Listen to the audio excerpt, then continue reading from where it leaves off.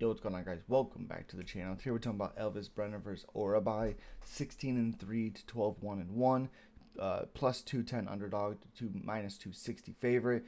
I like Orolbai, but there's no excuse for him to be a favorite right now because Elves Brener has been in the UFC doing very good things. He's 3-0, and look who he's beaten. His 14 finishes overall, 16 wins.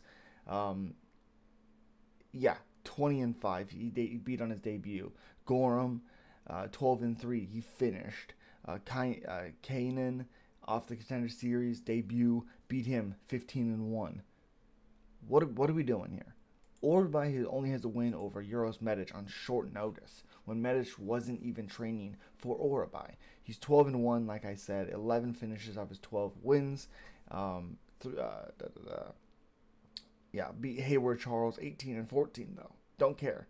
Beat this guy 10-7, 6-1.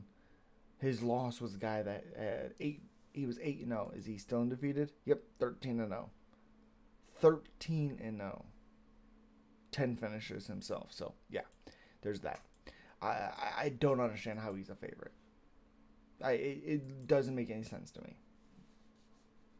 Makes no sense. Strikes landed per minute 4.64 to 0.87. 46 to 40, 5.05.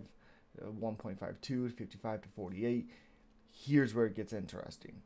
0.93 to 1141, 20% takedown accuracy to 7, 85 takedown defense, and the 1.6 submission attempts. Again, it's not a great look. It's not a great statistic just because Medic wasn't training for him. It was a short notice fight. He was training specifically for a kickboxer, Johnny Parsons. So, very hard to go on.